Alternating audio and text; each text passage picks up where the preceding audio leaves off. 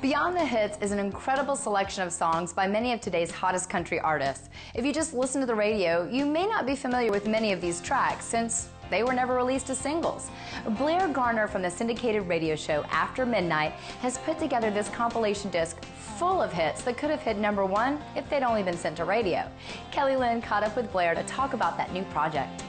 I've got a great treat today on Inside Music Row. We're going to catch up with Blair Garner and his new project. This is so exciting. How are you? I'm doing really well, Kelly. Thank you for having us. Yeah, the music project you're talking about, it's called Beyond the Hits. And the whole idea is that there are so many songs in Nashville, I think, that just kind of go under the radar. And, you know, one of the things that I have learned since I moved here some 3 years ago is the fact that each and every song that makes its way onto a project is so loved, and it's so finely crafted and you know, fawned over, that there are songs that make their way out as singles, and we all know and love those. That doesn't mean that the other ones are any less special. So that's the whole idea for Beyond the Hits. What a great idea, and obviously no better person than you to come up with this, because you listen to all these albums, you interview these artists. You've been doing this for a couple of decades, right? Well, a couple of decades, yes. I started when I was 12. Yeah, and, well, of course, me too. Yeah, you too, right? Yeah, I think it was a warm day in the summer. But you've been doing it a long time, and you know, you have a feel for what could have been a hit, because you pretty much, all of these you've, I think, quoted should have been #1s. Well, I believe that they could have been #1s had the nod been given to them. Just, it's the music business is such that you know, you're lucky if you get 3, maybe 4 singles off of an album, and then you need to put out another one. That's just the way that it's always been. The hardcore fans, you know, they sometimes know that the best songs are the ones that not everybody else knows. And it's interesting when you hear these back to back, and you're like, yeah, that's Tim McGraw. Wow, that's Rascal. I know that's Carrie Underwood. And you hear these songs back to back.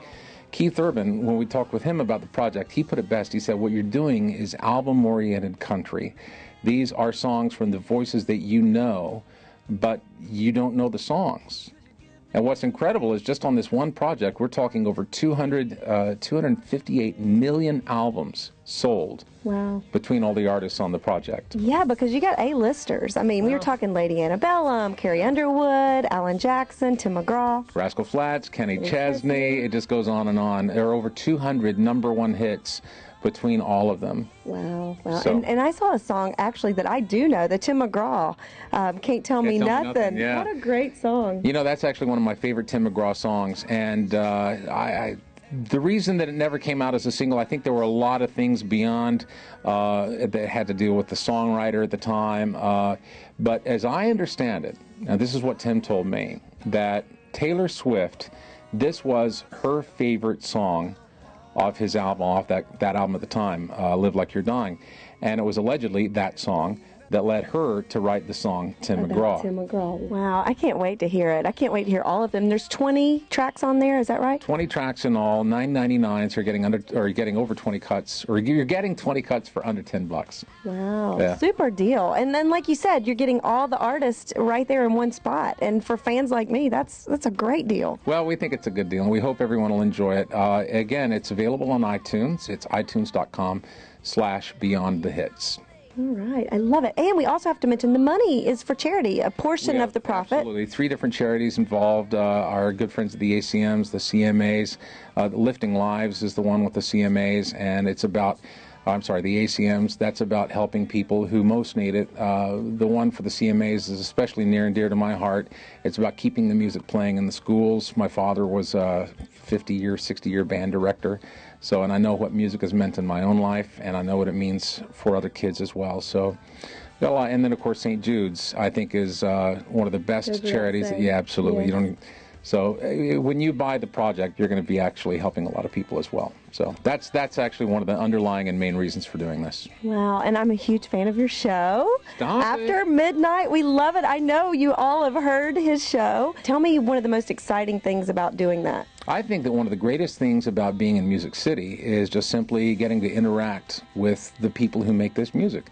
Fewer than 200 yards away right now, Rascal Flatts are working on their next album. Taylor Swift was in recently working on her new album. You never know who you're going to run into in this town. Tim McGraw, it's a non-stop festival of creativity, and I'm just happy to be at the mix, or in the center of the mix. After 2 decades in the music business, Blair has helped the careers of many country artists, so he definitely knows what he's talking about.